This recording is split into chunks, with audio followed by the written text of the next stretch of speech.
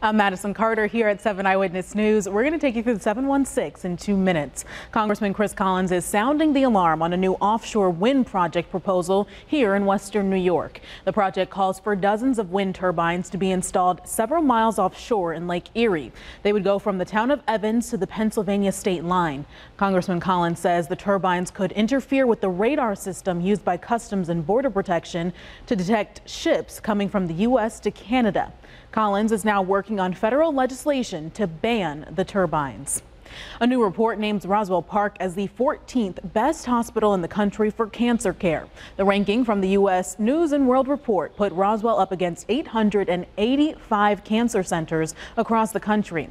Roswell received high performance grades specifically in lung cancer surgery and colon cancer surgery. All right, let's check in on this rainy forecast with meteorologist Michelle McLeod. Well, I've been tracking some showers and thunderstorms for you today. Those should head out a little after the evening into the overnight. Cannot rule out a stray shower into the night, however, but we'll be seeing mostly cloudy skies and some patchy fog. That wind will calm down to southwest at 5 to 10 miles an hour.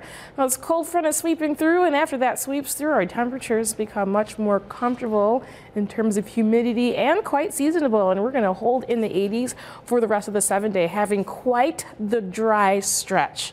Enjoy that 7-day.